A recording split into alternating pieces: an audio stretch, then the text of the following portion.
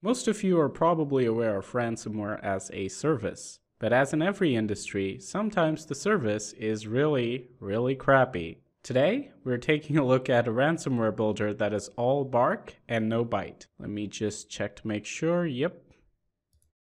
So the sample we have here claims to create a custom ransomware. Let's see what it does. So as soon as we execute it, as you can see, it says it's from greyhatforum.org. Now you can set in your Bitcoin address, the amount you want to charge over here. So let's just say our Bitcoin address is this. I mean, that's totally a legit address, of course. And I want to charge people 1,000 Bitcoin. I mean, we're making this great ransomware with a lot of sophistication, so we expect a similarly high payment. And as for the encryption key, it's not like I'm smart enough to figure one by myself, so I'm just going to hit this button over here that says generate. There we go. And now all we have to do is click on compile.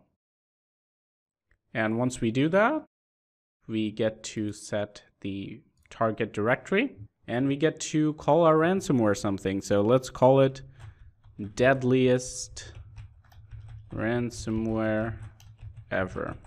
That'll scare them.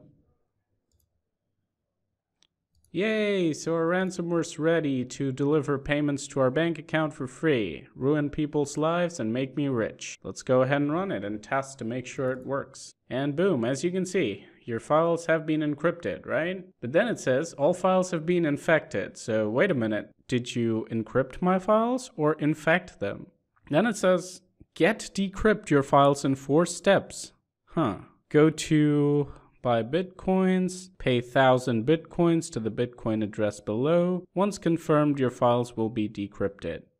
And you can enjoy your computer. If you try to close this process or shut down the computer, your files will be deleted forever and can't be recovered. Notice the exclamation marks. Only way to recover your files is to pay 1,000 BTC or maybe just buy another computer.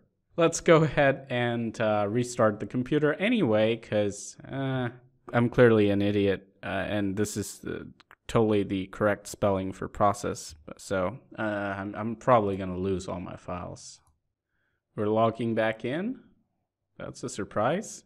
I thought, oh no, look what's happened to my desktop.